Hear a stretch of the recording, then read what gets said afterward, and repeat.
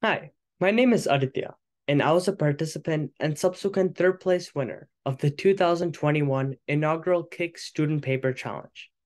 I thought I would share my experience in this challenge and provide some tips and tricks as you embark on this journey.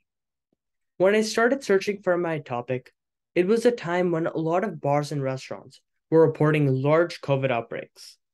Watching this news while sitting on the couch inspired me to think about how I could dive deeper into this issue and see if there is an underlying trend behind why some bars and restaurants are having significant COVID outbreaks and not others.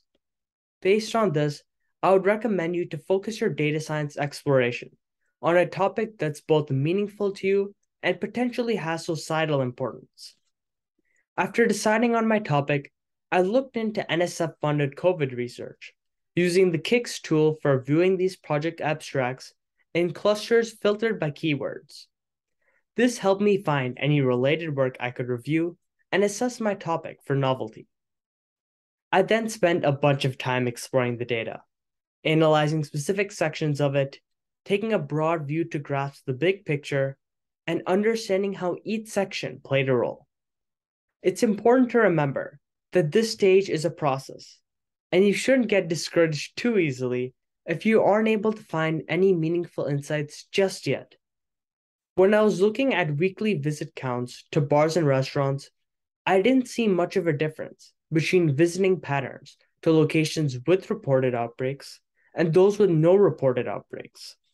However, when I limited visits to those where the person was in the location for more than 20 minutes, I found that there was a correlation between a sharp spike to these long duration visits to bars and restaurants and reported outbreaks at these locations. By focusing on this more nuanced section of visits, it eliminated any noise from quick visits by masked delivery drivers or people picking up meals outside the restaurant, which aren't close contacts and likely don't develop into COVID-19 cases. I'm glad I went through this journey because in the end, I had the opportunity to present my research in a webinar alongside professors who shared their own research. It was great to be able to hear their work and discuss with them both before and after the webinar.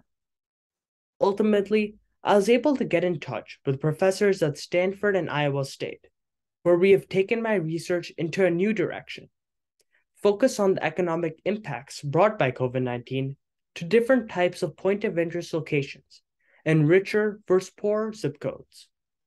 Some final thoughts I have for you are to have a goal and purpose behind your exploration. Locate datasets that can help you achieve this goal. Be open to changing your thesis during this process. Note that visualizing data is one of the best ways to really understand a dataset. For me, I used a large SQL organized database, so making these initial visualizations was critical to unraveling the connections in the database. Lastly, I would recommend to start drafting your paper once you have about 50% of your expected insights complete. It's essential to communicate what your results mean to us. I hope this challenge is a fun and rewarding experience as it was for me.